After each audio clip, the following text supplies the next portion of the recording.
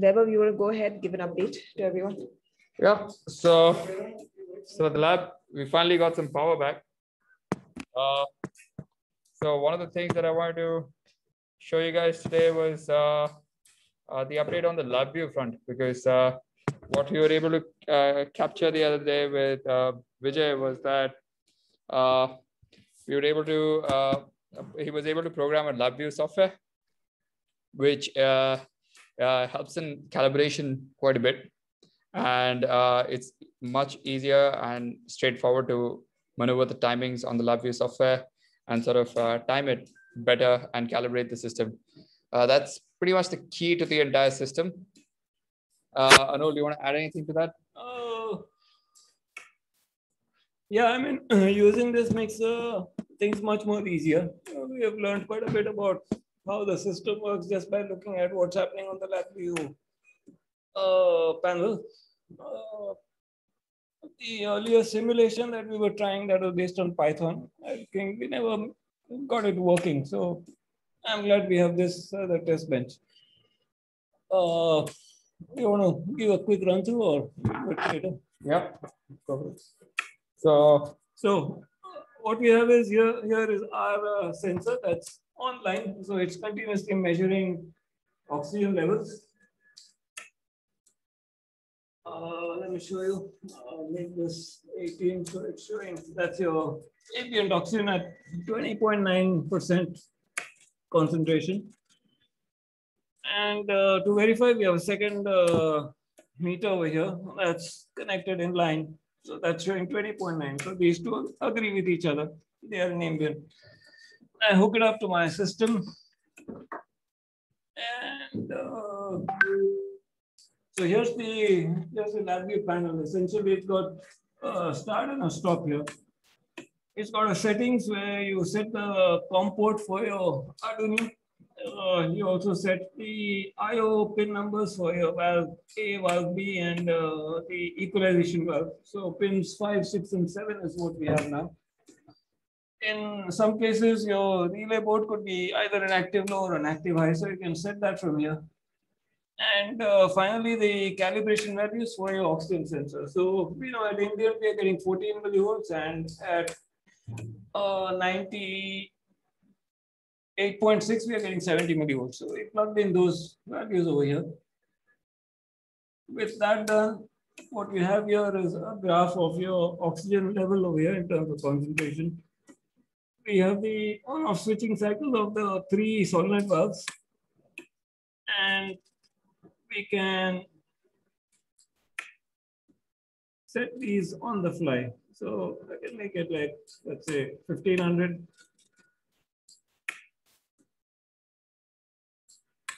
And it can adjust in real time. That if you can hear the timings, it's become much faster here. So that's my receive charge or production timing. Make it back to 4,000, like so. And you can also set your flush timing and your pre-charge timings. And for some reason, if you want to operate the valves manually, you have an auto manual switch that lets you switch the valves on and off. So I don't know if you guys can see that. I'm sorry, but I can't share the screen on this, but we'll we are recording this. Huh? We are recording this. We're recording this, so we can share that later. Yeah. Apart from that, yeah. So one, of course, biggest update is yes. We have 90% at around between 10 to 15 LPM. We have 90% between 10 to 15 LPM. And yeah, with a little bit of tuning, we should crank that up. Yeah, hoping to crank that up with the larger sieves and a few other things. We've also built the second prototype, if you see over here, which is the aluminum casing. And thanks to Gorba for sending us the sieves. We're using that. We will need one more cylinder, Gorba. You're here in the call, so we need one more machine to be able to add the desiccant chamber, which we're putting over here. This is to basically take out the moisture from the air. Yeah. Should I dial into my phone so you can show things better if you want? Okay, we can go around the table. If anyone has any updates or anyone wants to talk, then after that we can try again.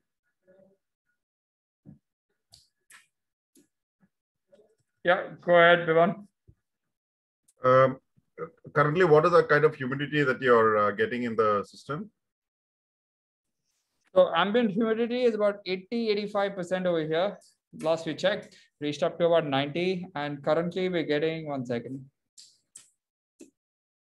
We brought it down under 10. Okay, and how did you manage it? Yeah, one, of course, the moisture. Yeah. So one is so basically the air comes directly in. Goes into 83% right now. Ambient is 83. Around roughly 83. And what we have is this comes from the compressor, the main line. Okay. That goes to a cooling coil that we've kind of temporarily put it in a bucket of water. In a bucket of water. Okay. And that goes to a secondary cooling coil. And from there, it goes to the primary moisture separator, the pressure drop over here. And that's, I think, a bunch of two of them, the coalescing filter and inline filter. From there, we are piping it into this sieve over here, which contains alumina-based 13x desiccant, which absorbs moisture. Okay. And it's also filled with some amount of activated charcoal. So there's about 75% aluminum 13x for desiccant and some amount of 25% of charcoal. That output goes to our high pressure regulator, and from there it goes into the two valves. We have a bleed valve over here through which we can measure the humidity that goes into the sieve chamber. So we can put the humidity sensor.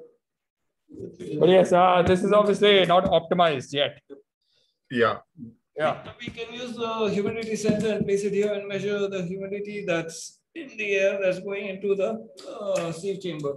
So that's kind of how we are doing it at the moment. Yeah, because we brought down 90% to about 5% humidity. That's a really great achievement, actually. So yeah, because you wanted to get the humidity out of the we want to system. get this. This is 83% humidity. 83 right now. Mm. Okay. And yeah, once I turn on the compressor, but it'll be too noisy. So I think in production, what would be a good idea would be this coil isn't big enough. So we're going to have to make a bigger coil that is essentially this whole copper tube that we have in this water can over here. And I think with some good fan cooling, it should be good enough, I guess. Yeah. Yep. Okay. Like right now, we are not even cooling this water. It's just regular water that's been lying here for the last, I think, 2 days. We haven't changed the water. So here's an interesting fact. Okay, if you're doing this test in the night, you might get a different result from morning. I agree on that. Yeah, I think so. We should record that as well. So good point on making those measurements as well. Well, we've had bigger problems here. I think I don't know if you can see there's a generator lying around here. We got power about an hour back, and up until now we were fighting with a cyclone. Yeah, and water and basic necessities. Yes. So you guys need to build a wind like a wind generator next time around. I mean, like. maybe. Yeah. But yeah, in the cyclone it would have worked, but after the cyclone, in the aftermath, there was no air over here, so we were no wind. I mean, there was air, no wind at all. Yeah, no wind at all. So very tough nights. Without no fans. I've been sleeping in the car because I mean, at least some. My God. Some humidity control and temperature control inside the car instead of the room. Yeah, last 2 nights a lot. We're looking forward to sleeping tonight. Yeah. Anyways, all right. Arjun, do you want to say something? Yeah. Since we were talking about humidity, firstly, congratulations on like doing all of this. Battle, yeah. Yeah. I saw a lot of conversation about using Peltier modules. Right. So but since I don't have a prototype in front of me, it's difficult for me to gauge how much is required. So does that seem The trouble feasible? with Peltier is, well, they can definitely cool. They also extract so much of heat that you have to have active cooling on the hot side as well to take that heat away. Otherwise, it's not going to work. You need a heat sink, yes. Yeah, also, yeah, heat sinks and then some, maybe a fan. So that, and they suck a lot of power. So that's one thing. The other thing is, like, they're not all that easily available, right? And if they are, they're kind of expensive. So I think in the long run, I think it's not a solution that will work for this case at least. If you're trying to keep the cost down, then I think Peltier isn't going to be the way out, for sure. Okay, thanks for the input. So I think this combination of a really large copper cooling coil with a desiccant sieve might do the trick for all of us, I think. Yeah, a desiccant chamber, a desiccant sieve would actually be pretty exciting because that way you can just easily replace it. Yeah. So you can have it run for a month and just replace the desiccant chamber, especially in humid spaces, and you won't need that in dry spaces. So it's just an add-on module. Yeah. And since we already have like these 3 PVC tanks, just adding a 4th small tank, it's not that much of an addition. Yeah, absolutely. It fits perfectly. Yeah. It's like just making 2 of the surge tanks. Just fill one with desiccant, the other one is the surge tank. So build-wise, it's pretty straightforward. That's perfect. Minimize complexity. Yeah. Yeah. So now, I think if there's anyone from sourcing who's here on the call today, we need to figure out a good way of getting water absorbent, desiccant zeolite, whatever it's called. I think it's 13X alumina, whatever it is. We need to source those. Praveen is here? No, Praveen. These are, I think, about 2 mm diameter balls, right? Yeah, 2 mm. Yeah, so they were about larger than the other zeolite that we're using and slightly darker in shade. And much cheaper. Hopefully, yeah. But this is not the activated alumina thing, right? Like when you say 13X, it's a different or the same as the activated alumina? So sorry for that confusion, but we ourselves aren't sure what exactly it is. But it's essentially like the guy who came, gave it to us. He is kind of an expert on this. He runs a dive center. So for them, getting dry air is extremely important. So he knows everything about PSA and desiccants and all that. He gave us a cylinder of air that's like 5% humidity or even less. So we can use that to calibrate our oxygen sensors. He also gave us a cylinder that's 98.6% purity for oxygen. So that guy said they use it they use it a lot for their work.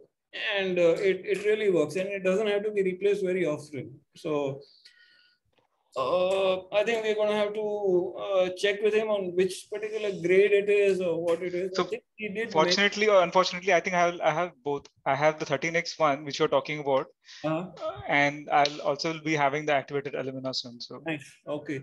So apparently, I think this is from Sorbid in Baroda. It's either Sorbid or what is that?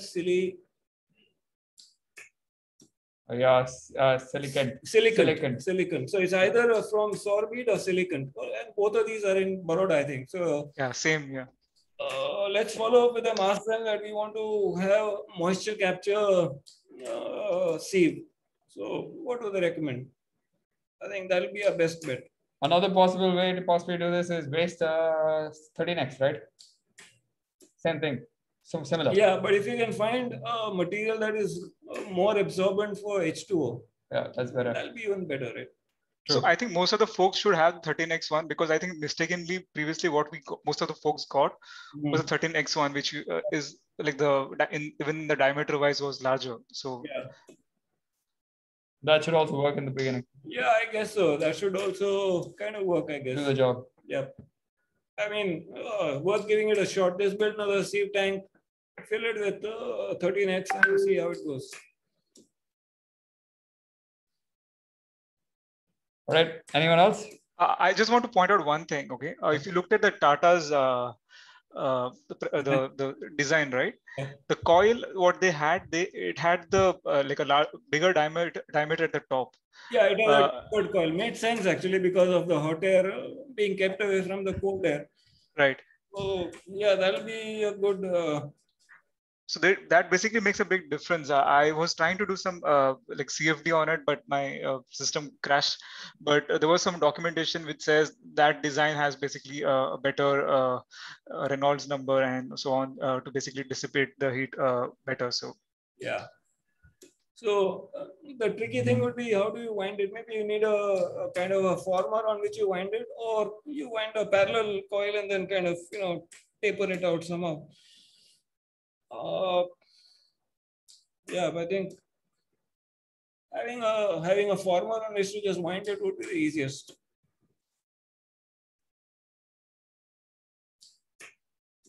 What else? Or we could just, yeah, we'll have to build one sort of a basic mold. It's like a mandrel on which you can wind that coil. One jig needs to be laid, and then after that, then after that, it should be easy to continuously make them. Yeah, that should not be very difficult to make. I mean, you can get it done in a lathe shop on wood. Yeah, it can be a wooden thing, or I don't know if we or fiberglass or whatever. Yeah, or maybe if we can find one of those traffic cones and use those, something like that. Traffic cone would be a great idea.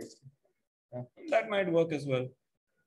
Yeah, but traffic cones, because it's plastic, it'll tend to bend. I mean, it may not be strong enough to do the coil on it. We can fill the hollow part with concrete. With concrete or something like that. Yeah, that's a good idea. Yeah. So I think there are ways of, cheap ways of doing that. So it shouldn't be a big problem, I think, on that part. Krishna, go ahead. Hey guys, so I mean, what you've done is a very inspiring work to have achieved despite the odds and especially in humidity, which encourages us a lot. So I have some few questions. Like first of all, how do we calibrate the maximum point of O2 sensor without using a cylinder? Because finding cylinders pretty much hard in general. Most labs will face. Yeah, so we thought of this, and there are, I think, two ways of doing this. I'm not sure if the first one I suggest is going to be good. But one is if you suck out all oxygen from air and call that a 0%, you can calibrate 0% and 20.9%. Now, that's kind of easier said than done. You can maybe invert a glass or a candle and put it some water in it, let it burn out all the oxygen, and do that stuff which we used to learn in, I think, school. Right. But ideally, we are more keen on the 90s part of the calibration. Like the 0% really doesn't really interest us in terms of accuracy. So if we can get 90 or 80% oxygen, that would be great. So another way of generating a small amount of oxygen would be either to use hydrolysis to make a little amount of oxygen. Just make sure you vent all the hydrogen into a safe air. And see if we can use that. The third way is to have an electrochemical reaction that also releases oxygen. Okay. I think one way or another, you're going to have a calibrated standard to measure it to, I think. So I have a question here, Anul. So see, like what I understand is like at ambient air, it produces around 14 to 16 millivolts. Right. And at 100%, it's going to produce some millivolt, right? Right. If I'm going to use that value that you got, won't it work for me? Because you have calibrated with 100% oxygen, right? Right. If I'm going to use, like, if it's like, say, 60 millivolts or 65 millivolts, I'm not sure. Okay. If I'm going to use that in my code, won't it work the same way here? It might, but okay. So yeah, I think there's a good idea in what you say. We take one sensor and calibrate it for 20.9% and 98.6%. And that gives us the slope of the output characteristic. So that is a constant. Now, after that, what varies is the millivolt value in ambient. So at 20.9%, it might sometimes be 14 millivolt, it might sometimes be 14.5 millivolt, and that keeps fluctuating every time. So you have to set that back to the right value. Okay. So once that happens, the value at the far end of the scale also changes at 90% or 98%. So we can actually, I think if we can characterize 4 or 5 sensors and see what kind of slope we get, if that slope is consistent, no matter what the actual values are, then all we need is one value at 20.9% and the slope of the sensor. And that should be enough for calibration, I think. Right. Okay. I think that's the exercise we can do, but we'll need some sensors. At the moment, we have just one sensor and a standard. These are the only two ones we have. Or like probably I can suggest something like what if like people in different labs, because they are in different locations with different sensors, I mean the same model, right? Like maybe we all can do the same thing, right? And share the charts. I mean, if that works. There could be a problem because this is electrochemical, right? Yeah. And I'm assuming, I mean, it might vary. So yeah, one thing we can do, if we all have the same model of sensor, for example, the OOM102, which has the phono jack, I think that's the most convenient one to use. And if all of us have that, we can just measure the value it produces at 20.9% concentration and see what kind of drift or spread we have. Okay. And so you use 102, is it? Yep. Okay. No, the 102 is what came with our standard instrument, the A10 from, I think it was some Delhi company. And what we have is the 202.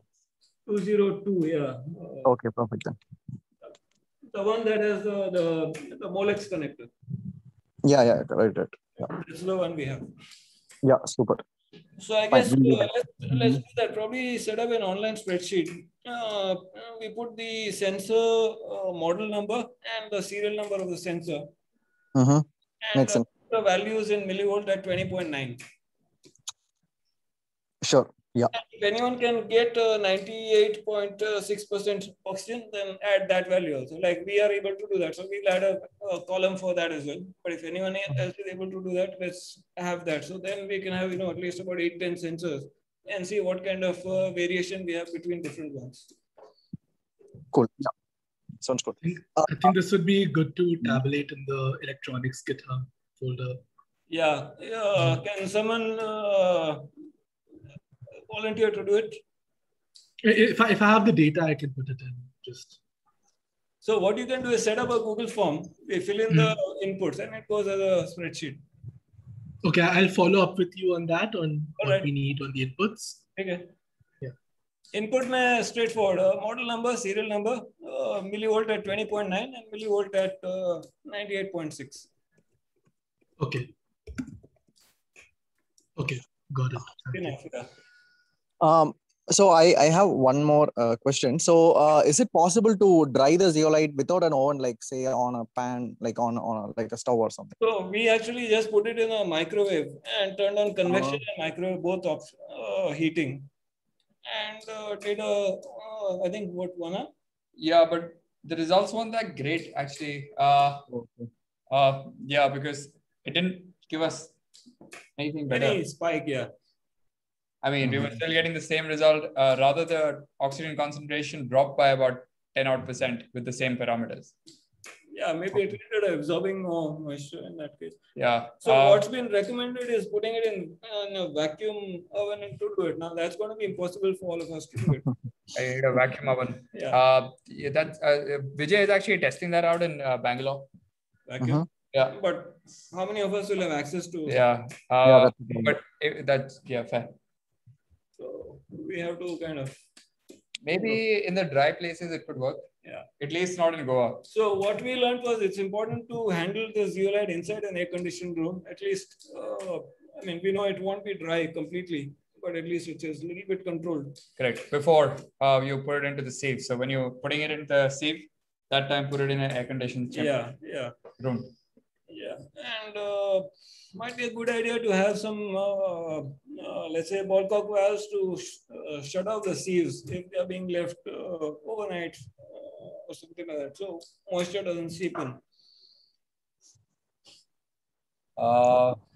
Another thing, guys, everyone, just be careful. This has been pointed a bunch of times. Zeolites are poisonous. So here's the thing: the zeolite is actually edible. You can eat it, and it won't really harm you if it goes into your tummy. But if it goes into your lung, it's definitely a carcinogen. So the dust inhalation is dangerous. The granules themselves per se are really kind of inert. So not much can happen to you if you. You can eat them, but you can't smell them. Yeah. You can't. Don't sniff them. Don't snort them. Yeah. Guys, did anyone face this issue before? Like I am after I pressurize the system, I'm getting powder through the exhaust of like there's like fine zeolite powder that comes out through my exhaust. Yeah. On the exhaust side, outlet Yeah, side? the exhaust side. Yeah, exhaust side. Yeah. That's possible if you haven't taken the dust out of the saves while putting it in, right? Yeah, yeah. If the particles have been crushed. So one way to do that is by putting a vacuum cleaner at the bottom when putting it in. That's what we've been doing. Yeah. So what we do is that when filling up the saves at the bottom part, we put a vacuum cleaner attachment right here. So all the dust gets out right away while you're putting it into the sieve. And fill it in small stages, like fill it in small stages. Couple of inches. Put some shaking, then add some more, then do some more shaking, and so on. Pass that filter. Yeah, and one of these inline filters is a good idea at the end. Okay. We will need these full stop. But that'll be right at the output end. So yeah, that'll be at the output end. So yeah. So if you for the sieve dust, don't breathe that stuff that's coming out directly without inline filter. Okay. Yeah. Vinod, Mohan, you want to go ahead? Regarding the sensor, oxygen sensor, actually, I spoke with the technical team of M19, and they sent me one graph. Actually, they are telling it is more or less linear. So even if you have two data points, you can just put the straight line and click the straight. Voice is kind of sketchy. Regarding the sensor, what they are suggesting is, instead, if you are able to get even two data points, that is the ambient air and somewhere at a known concentration level. Right. Then they are telling, since it is a linear output, you can just plot a straight line between these two, then you will get your values correct. That is what they are telling.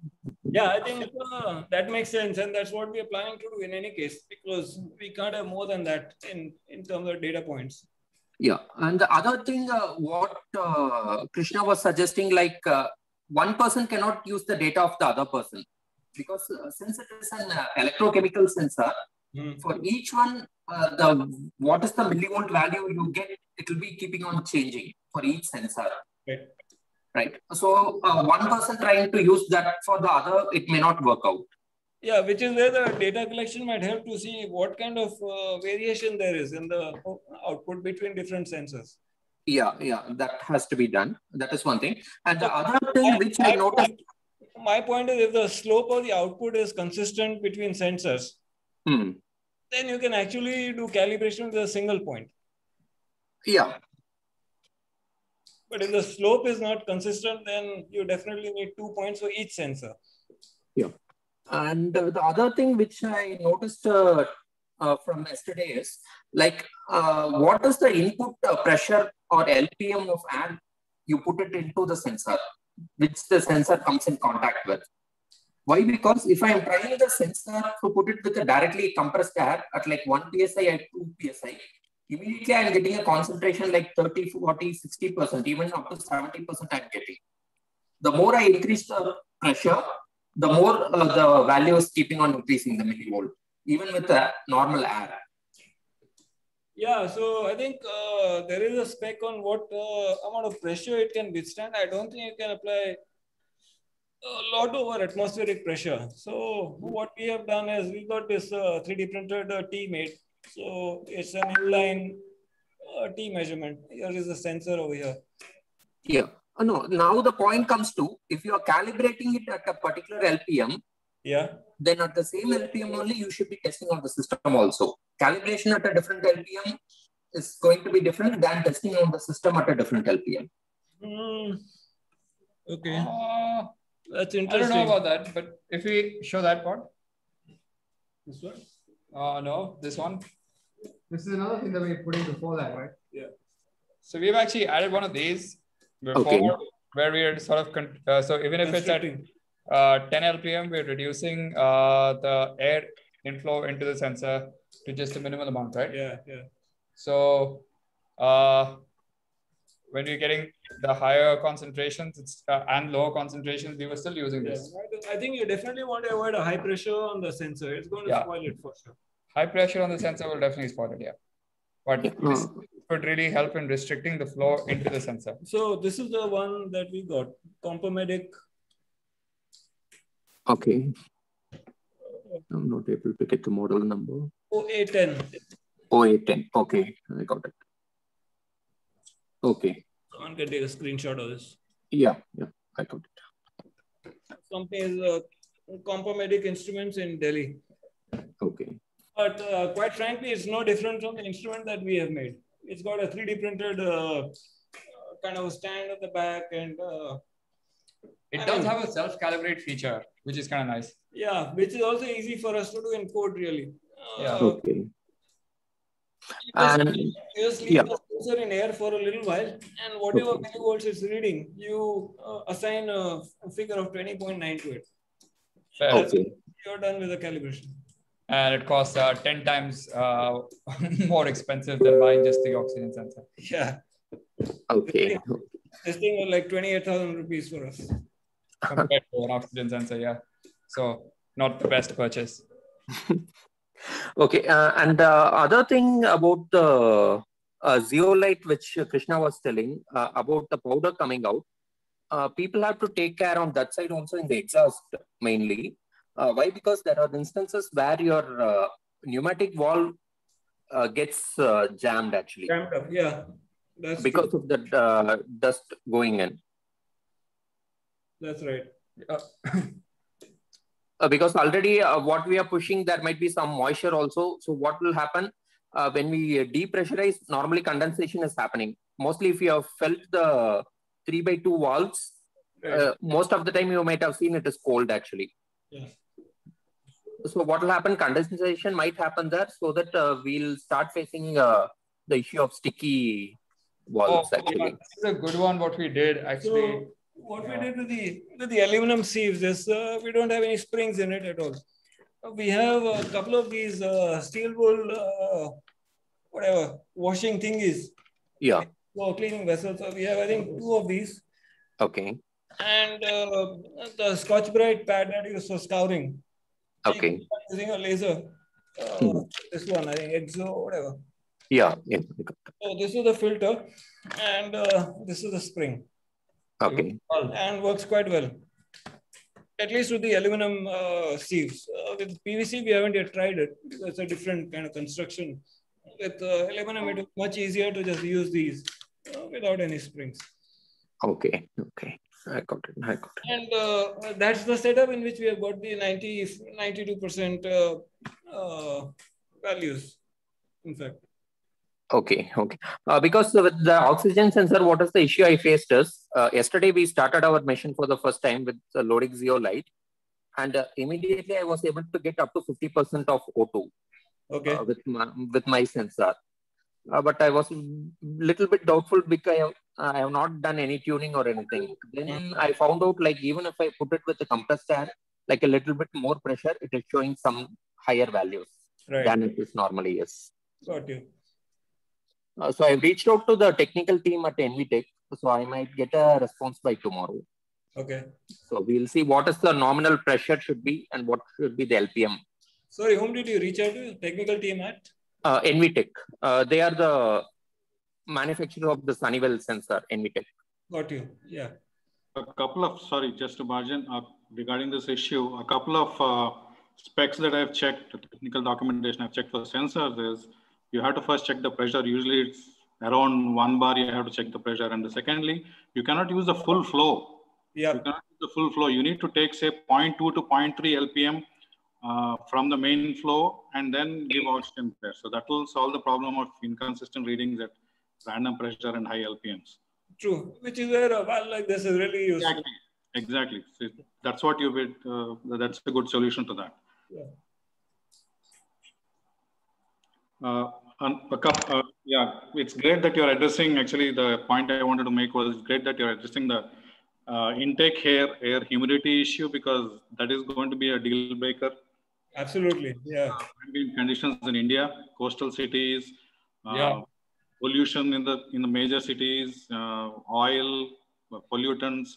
Yeah, So, we got reached out by a hospital in Goa that wants to donate us 3,000 oxygen concentrators for free, so that we can do something about them, because they don't work in the humidity in Goa. Exactly. I have checked one of the major oxygen concentrator vendor in US, 7 liter per minute, and then he says tests were done. Normal testing was done at zero relative humidity and clean air. Wow. That's really careful, because these things will work for a day, and then second or third day they'll be saturated with all kinds of garbage and humidity, and we'll be left with junk. Can we? I call that cheating, right? Yeah. Can we guys not retrofit those oxygen concentrators? Like we know how to fix the problem, right? Like, can you guys not thinking in those lines? Like, actually, we can. Yeah, but once we figure out the entire solution now, right? Yeah. So that's what we're all working towards. I mean, one part of if it is actually making these, but also educating and learning as to exactly how the system works, so we can optimize them. True. Oh yeah, totally.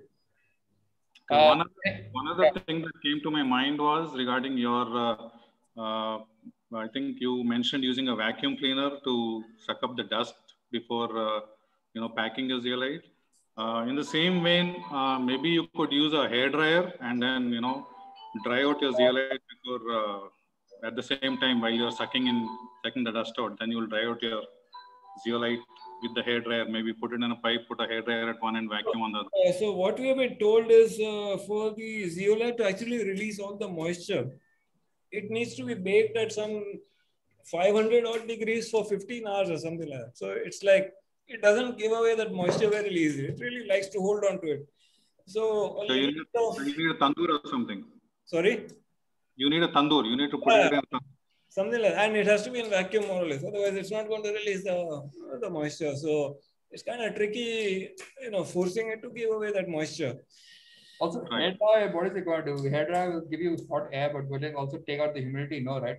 Not because it's only for a few seconds that each grain is getting that heat. So yeah. So what's going to end up happening is that you're going to end up absorbing, I think, more humidity, and that's sort of, I think, what happened when we put it in the microwave. The other thing is these grains are pretty they're like polystyrene balls. They have a lot of static in them. They kind of stick and cling if you when it's fresh out of the bag.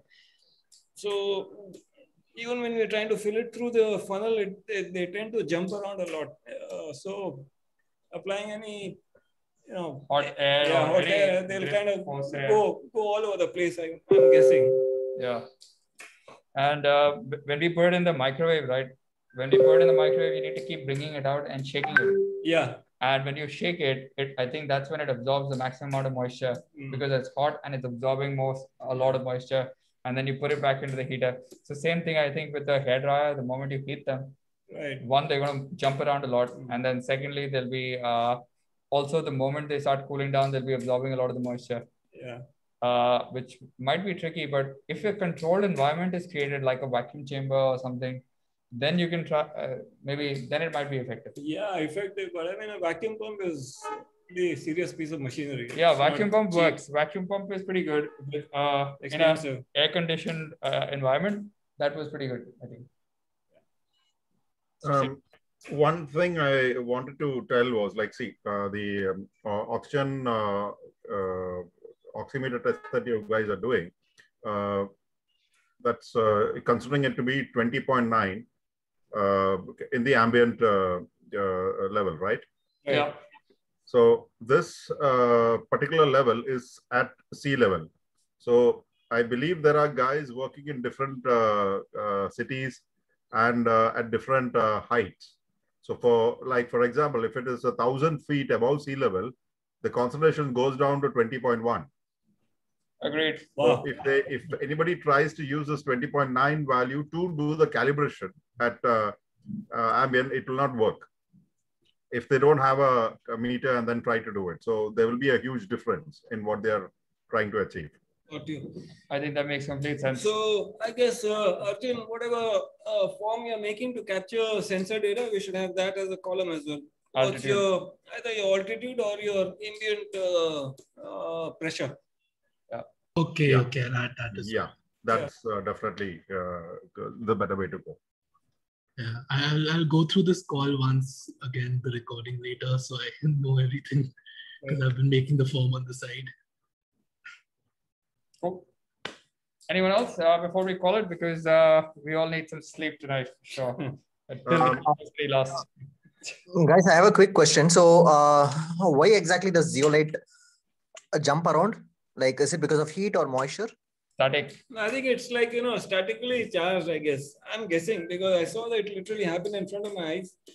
But once it's absorbed some moisture and all, it stops doing that. So it's like a fresh peat that does that. Okay, Yeah, okay. Also because of the fact that it's just packed with a lot of nitrogen inside the bag. Like it's totally dry. It's totally dry and it's just shaken up. Okay. Yeah. Okay. Yeah. You use the medical gloves. I mean, Yeah. Because it was actually Yeah, I mean, I burning was on my hand. for a whole day because he kind of stuck it in. That's another important thing. If you stick your hand inside the zeolite, it definitely sucks out all the moisture in your hand, and it can actually give you skin burns. My hand was witness to that. I put my hands in because there was a clump of it, and for a very long time, it felt like I'm having some skin burns. Yeah, same here. Yeah, that's what I want to know. Gloves are a good idea. Gloves are a good idea. Let's Krishna, actually, let's put some of these safety checks as well for people somewhere. Yeah. Start documenting some of these safety checks. What do you say? Yeah, man. Yeah, makes sense. Of course, I think we should do that. Yeah. My hands too many times, so let's just start putting that down every time we burn So, it.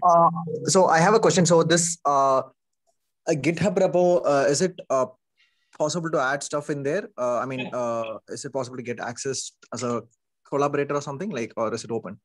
Yeah, I think Arjun, you have. Yeah. You can fork it and just make pull requests. It should be pretty easy. Okay.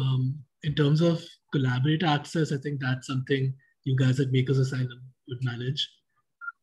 I can add people as maintainers, so that's not a problem for sure.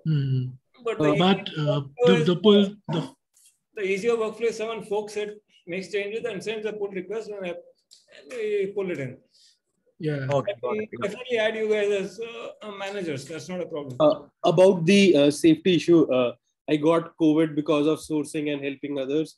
Oh, wow. So please take care of that. You are not wearing a mask right now. And in the makers also, I have seen you guys are working very closely. Point to be noted, point to be circulated. All those young people out there who want to make things work. I got COVID, but you guys take care. I think another thing everyone needs to remember, if you've already gotten COVID, you can get it again. Don't let your guard down. True. I think that's... Completely agree with you guys. Yeah. I also got it last year when working on the M19 shields. This time, again, most of us are living over here within like either at Makers Asylum or at, again, designated houses, just as last year. So nobody's really leaving, but I completely agree with you that even if you're stepping out to buy materials and everything, that's how I think even I got it. And I was in contact with a lot of doctors because you were doing a bunch of research. And very important to do that. Also, please document that so no one wants keep the knowledge that anyone has acquired and then he gets COVID. That knowledge is very, he would then, like, if he hasn't documented that, so that would go all lost. 100%. Yep, for sure. All right, how's everyone else doing? Anyone have any updates? Something interesting, exciting? We have had a terrible 3 days, so. Anul, about the board, which we were discussing. I think we should have a separate meeting with the people who are actively involved in the schematic. Sure. Because I don't think everybody would be able to collaborate on that. Yeah, yeah. Let's So keep I it think small we should because form then a smaller team who yeah. can actually put in more ideas. That's true. Let's keep it small. Let's keep it tight so it becomes faster and better, I think. Okay. I think I'll talk to you directly and then we'll try to clear that. How are we on power? We have power here now. Hopefully. All right. So looks like things are back online from tonight. So maybe tomorrow we can do the call, hopefully. Okay. You can set up a time and send out a Zoom invite and we can do it. Yeah. That's if we think it's going to be an hour long. If it's going to be longer, we can use the Asylum account. We have a pro account that allows us to go longer. Okay. Once you finalize who you would prefer to be in the team, okay, then maybe M19 itself can send out an invite to the short team. All right, I can do that for sure. Okay. Yep. Awesome. I've just commented the form in the comments, so in the chat. So if you want to have a look and tell me any modifications you'd like. Let's capture the chat as well. So yeah, let's look at that sensor data. All the stuff is fine. Yeah, take it. I'll just check it out. Just put the link. Just look at it right now, right? Model number, other, fine. Serial number, output ambient, okay. Output concentrated, okay. But people might not have this. Yeah, which is why the next one is. Yeah. Okay. Ambient humidity in percent. Yeah. Yeah. I think... Lab name. Oh yeah, lab name. Yeah. Lab name and coordinator name or something like that. Yeah, be important. That's in the second section. If you scroll down. Oh, there's the next one, is it? So yeah. Okay. There's the next page. Take it. Okay. All right. Maybe you can share this with Richa as well once. Yeah, I just posted also in electronics, so we can check it out from there. The link. Yeah. Yeah, I'll post it in the Telegram groups. Perfect. Also, I just wanted to, before I forget, the LabVIEW testbed that I showed you, the way it's running is there is a LabVIEW code in the Arduino. The Arduino doesn't have any of the timing code on it. So it's a LabVIEW that's setting the timings in real time and sending them over serial port to the Arduino. So that code is a little bit different. Also installing the LabVIEW is a little bit of a difficult task. So I will probably, walk you through that in a different meetup or video later on. So yeah, that's it. There's some small minor updates to be made to it, and then we should be able to release the EXE. Unfortunately, it only works on Windows, so Mac and Linux users will have to make do with Windows. Which is my problem because I use Linux, so I've had to borrow some other computer to do that, but it works. All right, guys, can we call it a night? You can take this form as well from Arjun. Yeah, I'm just going to save the chat. Thanks, Arjun. I'll just save that. So thank you, everyone. You're very welcome. Thank you, everyone, for joining. We'll catch up again tomorrow. I'll try to schedule some more specific calls with the lab coordinators and also the engineering group separately, maybe. That'll be more helpful. But thank you so much for joining tonight. See you soon. Bye. Thanks, everyone. Take care. Thank you. Bye. हम लोग तो निकल चुके हैं उठा सकते हो